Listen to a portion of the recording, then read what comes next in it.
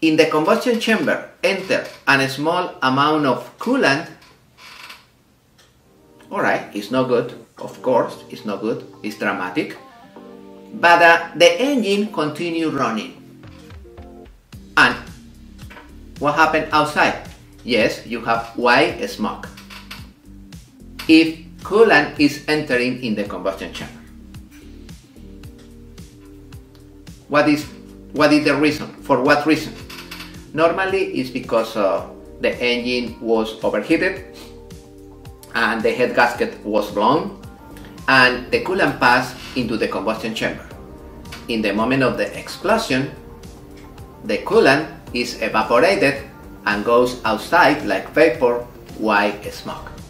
How the coolant enter? Okay, because of the head gasket or because the head is cracked. Yeah, this is normally the reason, or because on the cylinder, the liner of the cylinder is cracked in some parts and the coolant penetrates the cylinder and enter in the combustion chamber.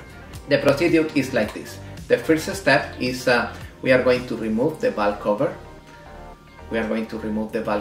Immediately we remove the valve cover, remove the rocker arms train. We are going to remove the rocker arms. Slowly we are going to lose, normally is 4 or 6 bolts in order to keep the train of rocker arms against the valves.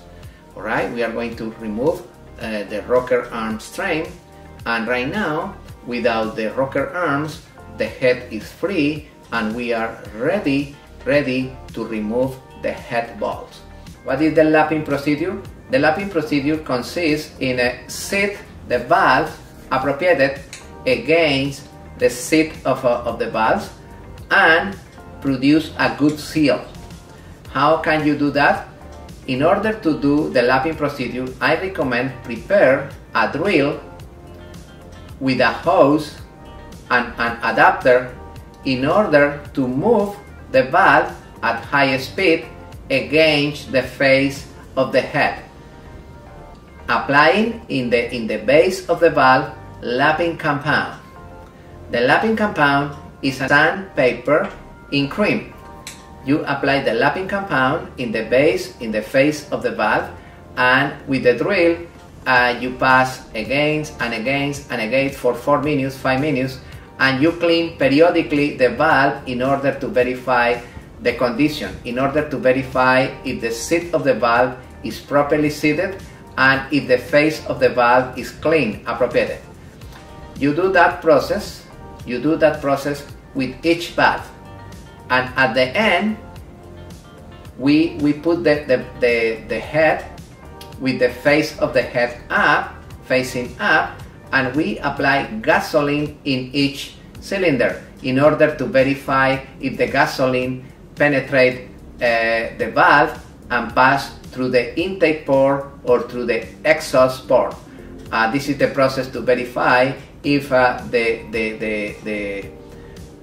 job on the head is appropriate. In marine applications, never try to repair a head, especially in diesel engines.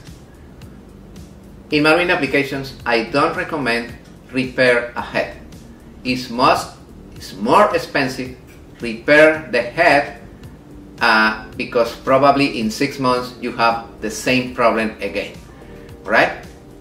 Always replace the head for a new one. If you found a crack, replace the head for a new one. There are techniques used to repair the head. We are going to talk later about those procedures. The MagnaFlux consists of one electromagnet, like the electromagnet that you have on the screen right now. This electromagnet normally should be connected to a source of power AC, not DC. The coil should be powered with an AC source of power. Be careful, never connect with DC.